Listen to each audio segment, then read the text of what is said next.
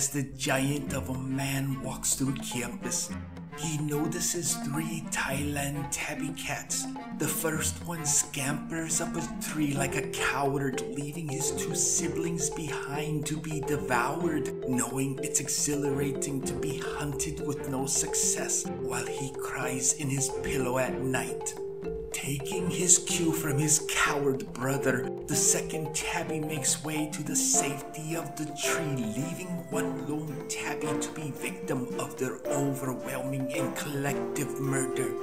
He climbs up and hides among the leaves and branches to cradle him while he screams, but it is not a scream of bravery, but the silent screams we only hear in our dreams as we lie in bed after a long day of being mediocre in the act of superiority.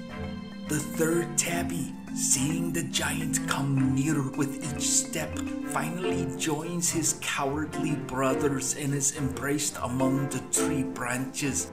It reminds me of the time I saved the life of Joaquin Phoenix, if only to play the part of the Joker. This tabby now lays in safety, but feels isolated, abandoned and betrayed as Captain William Bligh on the Bounty. He looks toward his skin and decides to join them in their cowardice.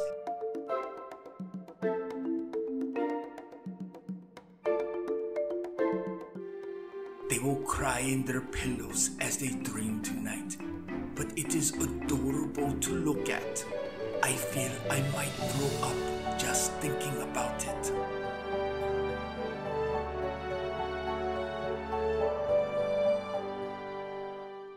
He is a bastard, but he is a glorious bastard.